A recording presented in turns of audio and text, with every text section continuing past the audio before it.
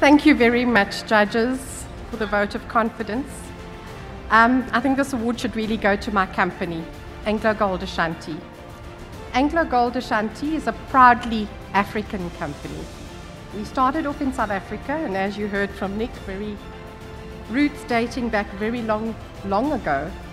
But we've grown in Africa. 60% of our business is in Africa, including South Africa, and the balance in the rest of the world.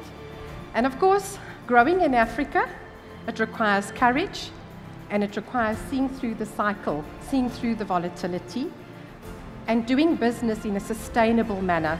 And I'm proud to say that our finance team has been very instrumental in helping negotiate the stability agreements with government and in working on investing in a sustainable manner. Thank you very much.